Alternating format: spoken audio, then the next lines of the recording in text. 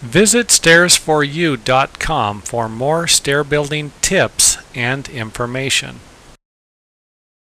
Here's a nice shot of a stair stringer that's attached correctly to a stair ledger. This stair ledger is actually attached to a wall that's holding up the stair landing. So this is a good method to use for creating a nice, healthy connection for the stair stringer to the stair ledger. Sometimes you will run into a situation, and I've seen this a lot, where someone installs a stair stringer and doesn't have enough support underneath it. It's almost like the bottom's missing. I'm going to show you a picture of that in a moment. Here's a good example of what I'm talking about. The stair stringers don't have any support behind them.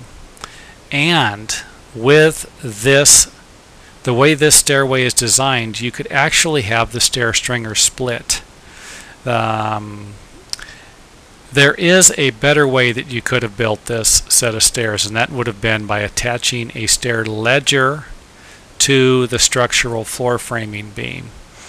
Inexperienced stair builders run into these types of problems all the time.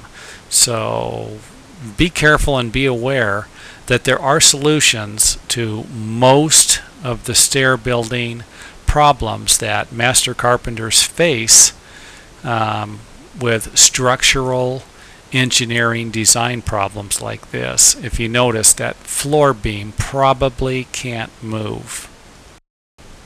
The floor beam is sitting on top of a couple of walls and probably can't be relocated easily.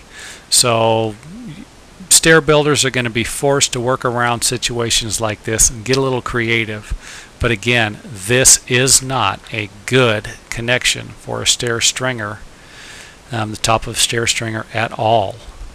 If you're interested in other construction related topics, we suggest that you visit a few more of our websites.